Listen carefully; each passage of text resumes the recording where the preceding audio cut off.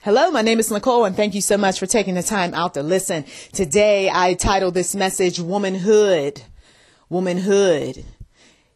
Are you sincerely that one who is walking like God has called you in this quest that you or others might call womanhood?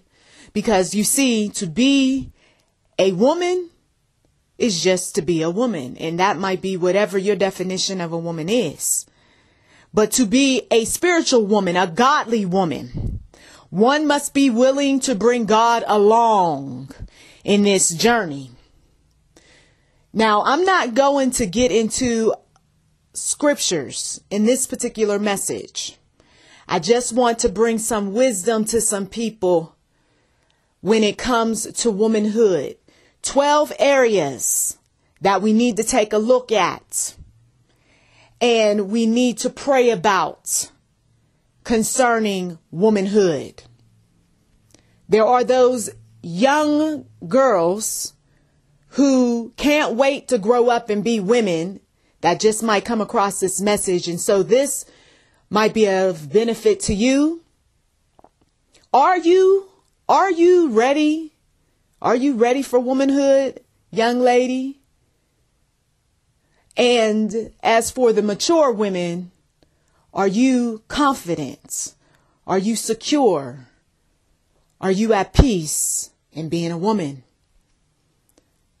12 areas to focus your prayers, your meditation, and of course, listening to the Lord on your personal schedule.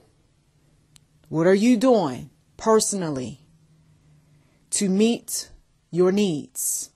Or are your needs not being met? And if that's the case, you need to have a personal schedule that's about you and not everybody else. Your work schedule. Is there too much involved with work to the point where there is no room for family, there's no room for spirituality? Or is your work unsatisfying and there's plenty of room for everything but it? Body hygiene and appearance. Do you feel content with how you look, how you smell? Do people assume certain things about you when they look at your appearance? Are you tired of the negativity that you are attracting as a result of what you might smell like or what you might look like? Number 4, anger management and other personality challenges. Do people complain about your personality? Are you too strict? Are you too mean? Are you too angry? Are you too impatient? Do you have a lot going on with you? Are you too silly? Are you too energetic and you don't know how to calm yourself down? Are there some things about you that you might need to see a psychologist? Are you tired of relationship after relationship failing, as well as friendships coming to an end? Finances. Are you saving? Are you limiting your spending? Are you donating? And do you set aside enough money for investing? Number 6, spirituality and faith. Are you taking the time out to study that Holy Bible, to learn how to apply scriptures to your modern day life? Are you working on that spiritual side of yourself where you sit quiet and you listen to what the Lord has to say to you? Are you getting around like-minded believers who believe like you do? Are you encouraging yourself as well as others? Do you sincerely believe in God and are you walking according to the will of God? Number 7, responsibilities. What are your current responsibilities and are you taking care of them like they are supposed to be taken care of? This includes children, the household, as well as your work. Number 8, pleasures. What do you spend your time doing? And is it godly pleasures? Number 9, education and training. What do you need to do to further your skills? What is it that you might want to do that you always wanted to do? Have you done any research on what sorts of classes you could take to better yourself professionally? Number 10, being helpful, respectful, and kind. Have you been this lately? And what can you do to improve if you haven't been? What could be causing you to be unhelpful, disrespectful, and unkind? Who or what is influencing you that is changing your attitude toward others? Number 11, meals. Are you eating healthy? Are you preparing healthy meals? And lastly, number 12, fitness. Are you taking up time to do some things that will help you become physically fit or stay physically fit? Are you active? Womanhood. 12 areas to pay close attention to. Those are just general topics. Of underneath each one, you can add your version based on whatever your challenge is, what others have said, what you've researched, and the like. But to be a woman, there is so much more than just looks. There is so much more than just wanting this and wanting that. There is so much more than what men have said about you. There's so much more than what you have seen around you growing up. Some folks are 50 plus years old and they're still trying to figure out, am I truly all that God has called me to be as a woman? Am I really walking in the light? Or am I carrying all of these negative thoughts, all of my negative experiences and the dramas and all of this stuff with me that is affecting these 12 areas of my life to the point where now I'm thinking about ending my life? Because there are those. They may not have thought this way back in their 20s. They may have not thought that way in their 30s and 40s. But then 50s come along and they start to look back and they say, what have I accomplished? What have I done? I've been living a lie, or I've been living the way somebody else wants me to live. You've got to maintain who you are in all these areas, who you are, being true to who you are. You cannot deviate from your own script. Once I've written my script out as far as what I want to do in these 12 areas, I'm not going to let the man, the children, the circumstances, and whatever else is happening to other people, family, friends, affect these areas. When grandma passed away, trust you me, I didn't say, okay, I'm not going to write. If anything, the one book that I was writing, I finished that and completed 4 more. I'm not allowing myself to have any type of excuses whatsoever. I'm not allowing anyone to take from me what God has put in me. And that is the type of attitude that you have to have if you want to walk this walk with Christ into womanhood in the way that he has intended, because he is your counselor. He is the one that's going to lead you where you need to be led. You don't let that man lead you. You don't let those children show up and tell you what to do. You are the woman. And even when the man decides that he wants to go somewhere else, do something else or what have you, well, bye, because I'm still going to be here in my flesh, in my spirit, in all things that God has created. And I'm not going to die. I'm not going to kill myself. I'm not going to go out here and do all sorts of things just because that man's no longer there. Same thing for children. Just because you were used as a vessel to bring children forth and you parented them and you invested in them and you did all these things, doesn't mean that you got to keep doing and keep doing and keep doing. There comes a point where children, they can come by and say hello. But you don't have to say, oh, and what do you need? You're working on you. Your monies for so long went here, went there. And for some of you all, your monies continue to. But when God says, stop. I got plans. You stop.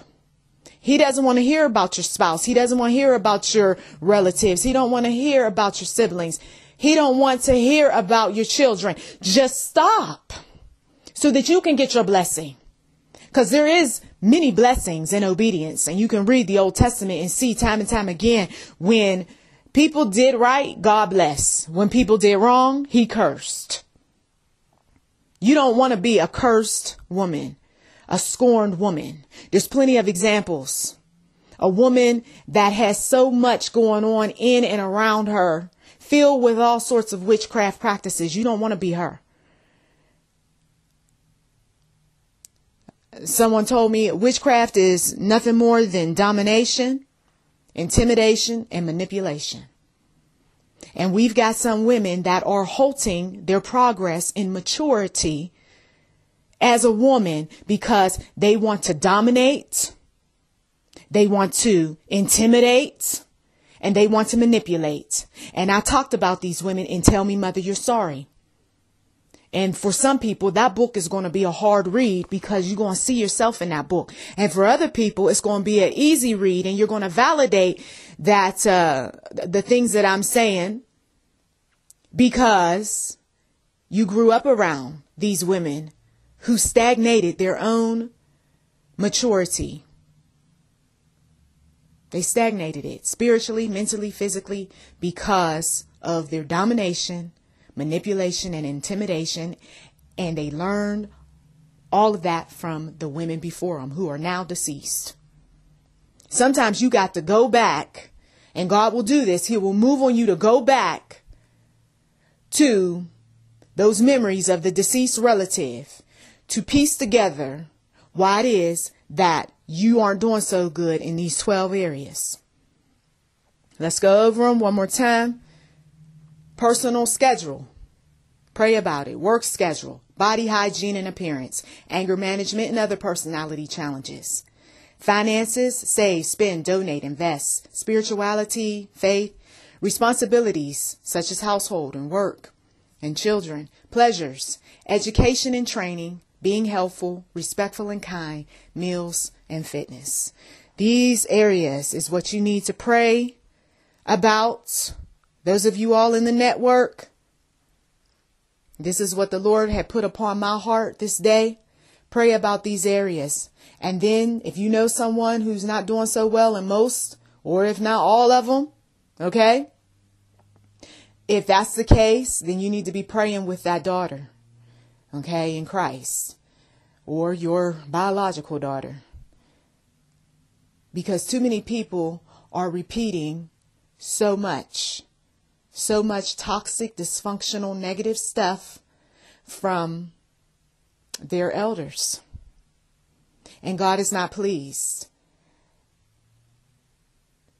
Many people started off on the right track and then eventually ended up falling away from the Lord.